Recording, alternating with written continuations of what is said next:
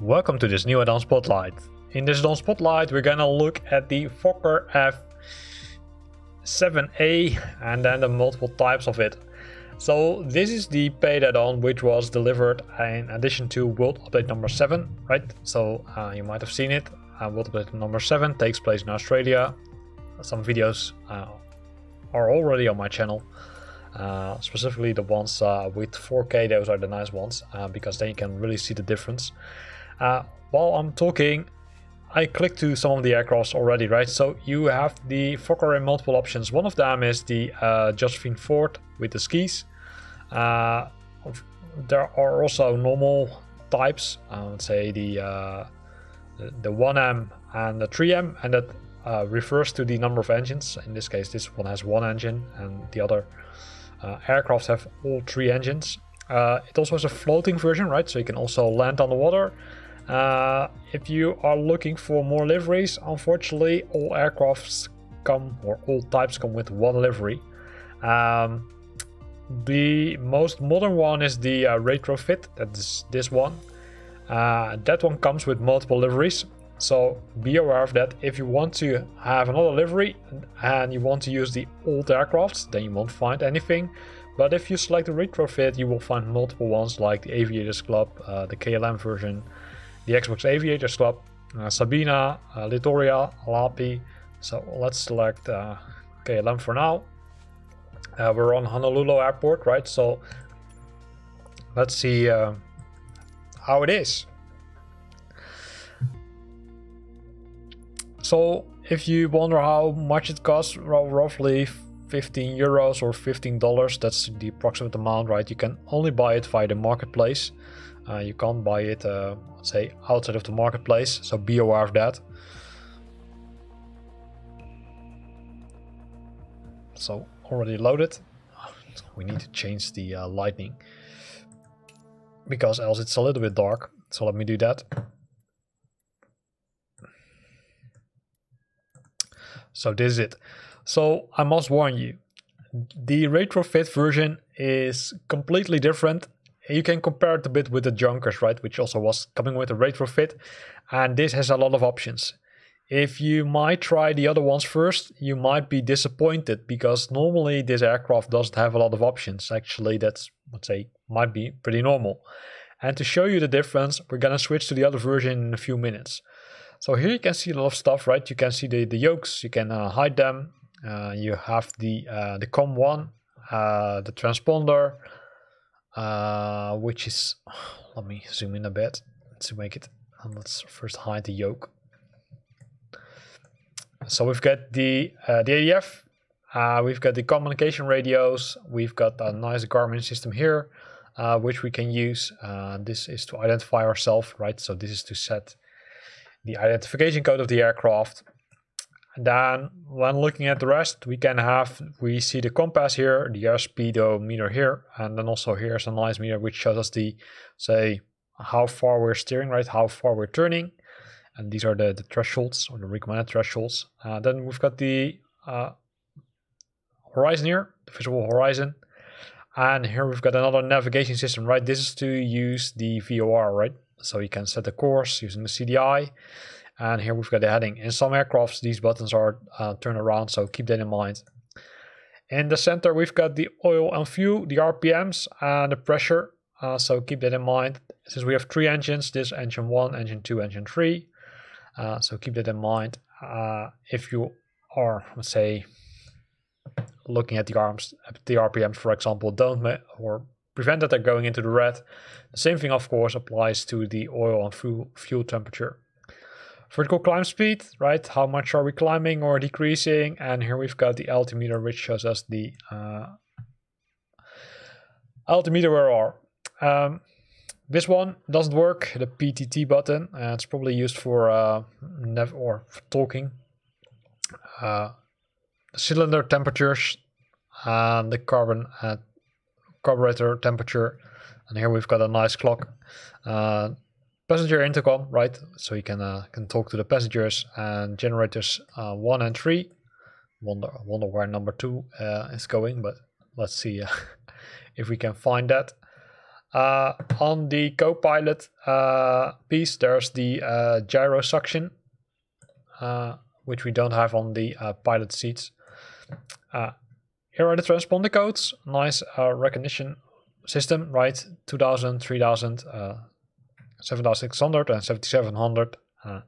All nice. And we've got the pilot static source. Something I need to figure out what it's used for, but we will do that in a future video. Here's a nice microphone, and if we would turn, we would see nothing because we need to go into the different mode but we do that in a few minutes. If we look to the right, we can see the right engines. Really, I would say cool to see, right? Really a lot of detail. And if we would move a little bit further on the top of the aircraft, we can see a lot of information here. So we've got the fuel boost, we've got the ignitions to start the engines. Here are some the engine master buttons which we can use. The primer, the fuel switch pump, the start of the engine, and that's all divided in the 3 engines again, right? So this part is for engine 3, engine 2, second one, and engine 3, the latest one. Here we can see some fuses. Normally you don't need to do anything with that.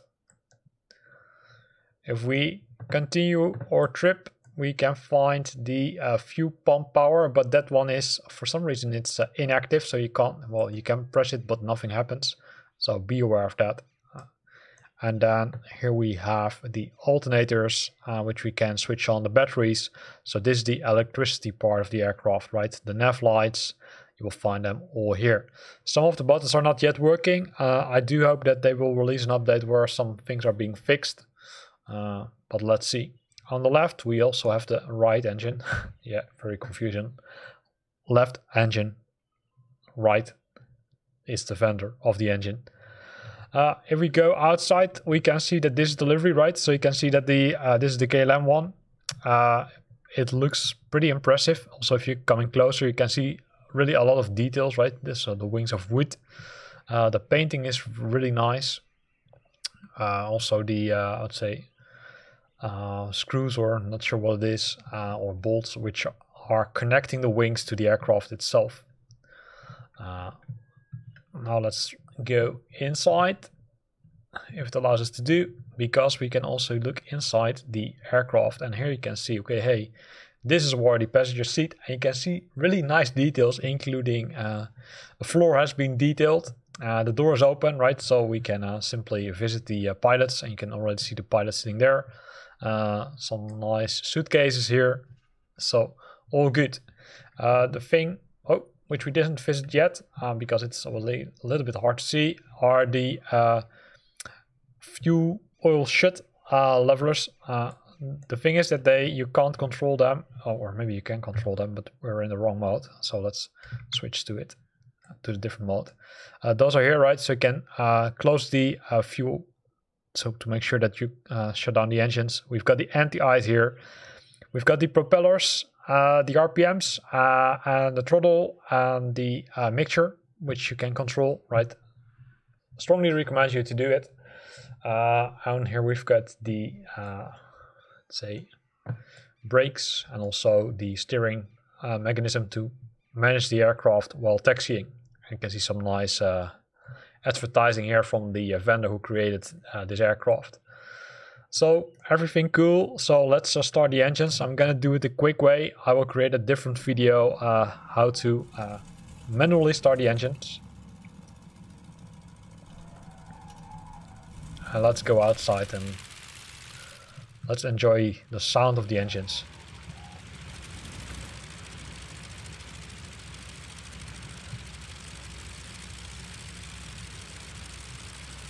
And they're now running, I would say, on speed, right?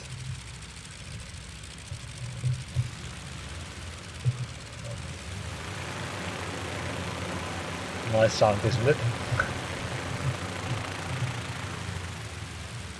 So let's go inside again, right? You can see that everything is working, right? The navigation radio and the communication radio is working. So you can still use the modern navigation systems to manage this aircraft. The thing which is missing but that's, I would say, kind of expected, is that it doesn't have an autopilot, so be aware of that. So now we looked at this one. Let me go back and let's go to a different version or a different type of this aircraft. And to be honest, when I selected this one, which was the first one I tried, I was a little bit disappointed. I thought, okay, hey, is this it? Is this what I get for my money, right? Again, 15 euros isn't a lot of money, right? It's, I would say, pretty cheap. But I would say the interior and how it looks, don't be shocked, because it's kind of expected. And that's always the case with the retrofits. The retrofits are simply upgraded old aircrafts. So again, we need to wait for it to load. And then we can have a look at it. The cool thing is, of course, that you have both the 1 engine and 3 engine options, right? You can select the 1 engine or 3 engine, and this is what I meant, right? So this is what you will get if you are trying the, I would say, original version. So the original version has, well, not so many options as the previous one, right? It has the oil temperature, the altitude, the oil, and then we have some other options here. Not sure what this is. Indicator of VTES, probably this is the speed or something, the clock, the RPMs, and the, let's say, banking. The funny thing is that you can see that they spend a lot of time on this, because they also made changes or also translated this. So right, so in this case, this is the Dutch language, for those who are not aware of that. Here we've got also the compass, and here we've got the multiple options to switch on the battery, the engines, the primer, and the fuel switch. In this case, we only have, let's say, a few of these buttons, and that's expected because we only have 1 engine, right? Here's the magneto, here's the other option, the valve.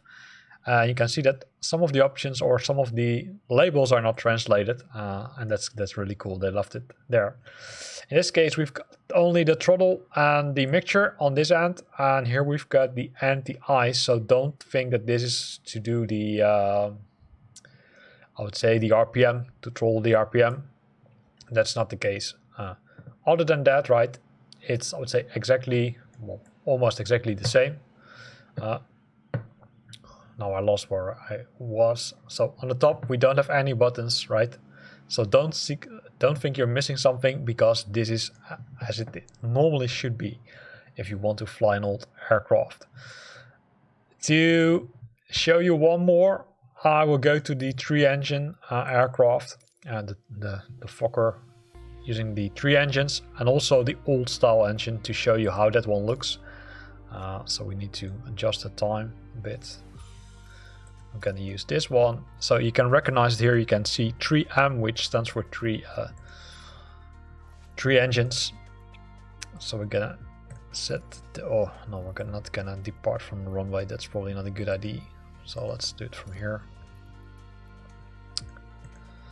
Adjust the time again, because if you don't do it, it will be too dark and we can't see anything.